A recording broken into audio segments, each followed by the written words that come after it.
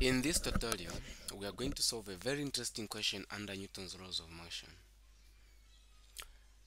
So, here is our question.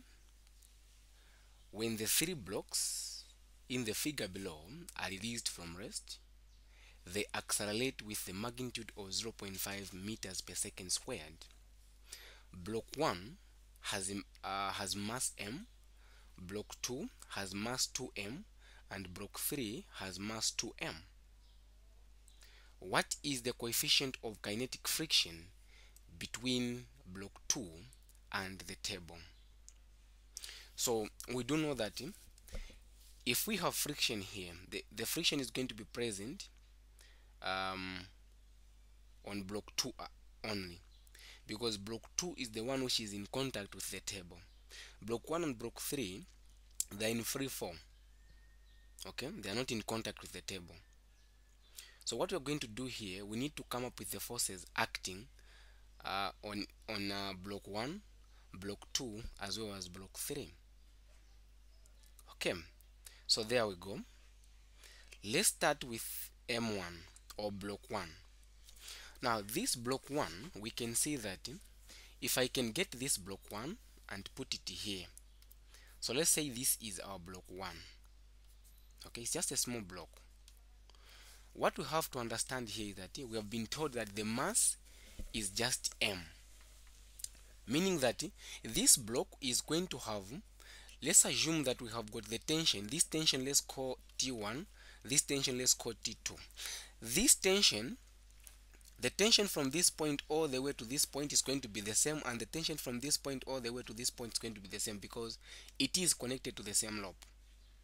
Okay, so now what we have to understand here is that we are going to have the tension pointing upward, which is going to be T1. We're going to have the weight of M1, which is going to be mg. Now this object, we have been told that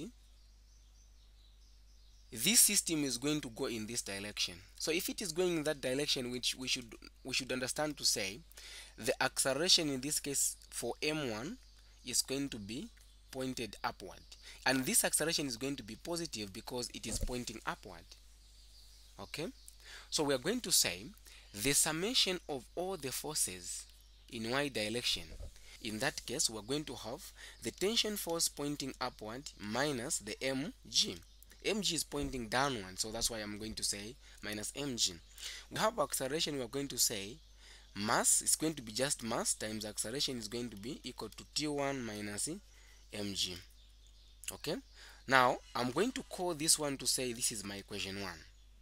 So this equation, let's put it here to say our equation 1 is m1, we have ma is equal to T1 minus mg. Okay, this is our equation 1. Let's leave it there. Now we are done with the m1. Let's go to block 2 now. Block 2, we can see that there is friction there. So block 2 here is our block 2. There is a tension which is pointing toward positive x-axis, which is T2. There is another tension which is pointing what? Toward the negative x-axis, which is T1. But again, there is friction. So if this object is moving in this direction, meaning that there is also friction which is opposing the motion. So we're going to have also friction force in that direction. Okay? Meaning that the summation of all the forces in x direction, in this case, we have acceleration, so we have T2 pointing toward positive minus T1 minus the friction force. So friction force and tension force, they are moving in the same direction. That's why they are carrying negative. They are opposing the motion. Okay. Now from here, what we need to understand is that since there is acceleration, we have been told that the mass of block 2 is 2m. Here is 2m. So I'm going to replace here with it's supposed to be mass times acceleration, but that mass is 2. So it's supposed to be 2m is going to be equal to T2 minus T1 minus the friction force is mu times the normal force. Now the normal force, we know that the normal force in this case is going to be 2 times mg because the mass is 2, so I'm going to replace this with 2 mg. Okay, now let's call this to be our equation 2. So we are done with that one. So we're going to call this one to be our equation 2. So we can just put it here to say we have 2m is equal to t2 minus t1 again minus mu 2, or I can just put 2 here. I put 2 mu times mg. So this is my equation 2. Now let's go to M3, block 3 in short. So block 3, if I can get block 3 here, what are we going to see now? Here is our block 3. We have been told that the mass is also 2m, meaning that the weight of this block is going to be 2 mg. There is a force which is pointing upward, which is the tension force. But what we have to understand is that the block now is moving, is going downward. Remember, block 1, the block was going upward. That's why we took acceleration to be positive. Now, in this case, block 3, this system is moving in this direction. Therefore, the block is going downward. The acceleration now is going to be negative. So we're going to say the summation of all the forces in y direction, we're going to have the tension force pointing upward, which is T2, minus, we're going to have 2 mg. But the acceleration now is going to be negative. Since the mass is 2, it's going to be negative 2 mm. The mass is 2m. We have been told that block 3 is going to be 2m here. That's why I'm replacing with 2m. So we're going to have 2m minus, this is going to be T2, then minus this. We're going to call this to be equation 3. Now, this equation 3, let's leave it there. So we have negative 2 ma to be equal to 2 T2 minus 2 mg. This is T3. That is our equation 3. Now that we have our equation 3, we have our equation 3, equation 1 and equation 2. What we have to remember here is that we don't have tension force, but our goal is to find the coefficient of kinetic friction.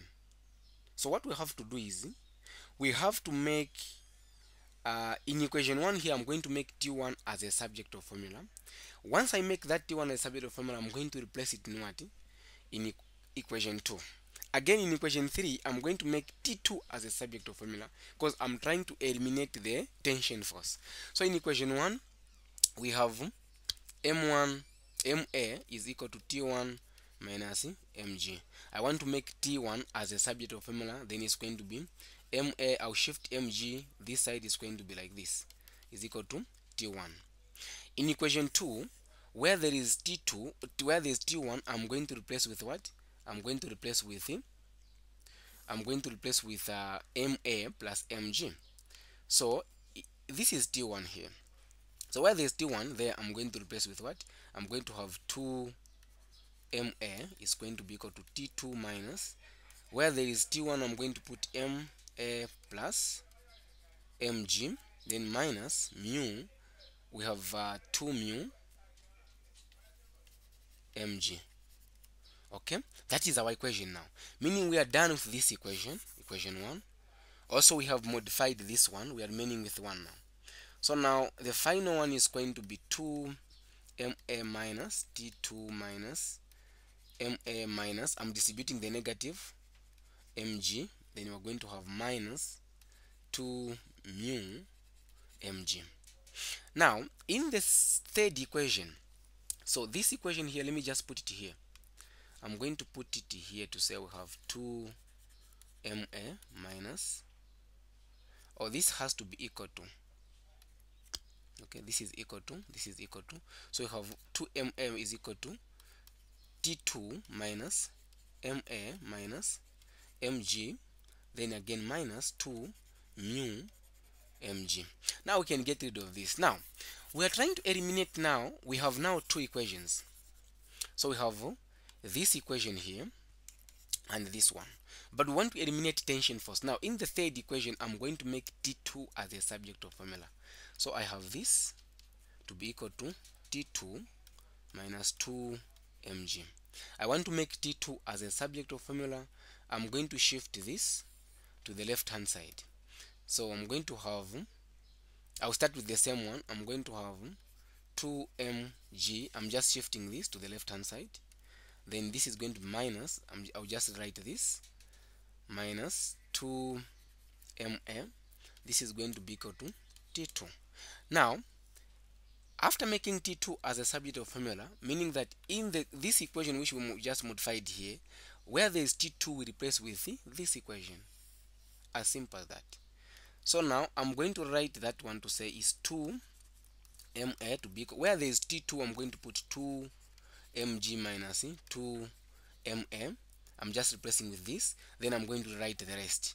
I have minus ma minus mg minus 2 mu mg.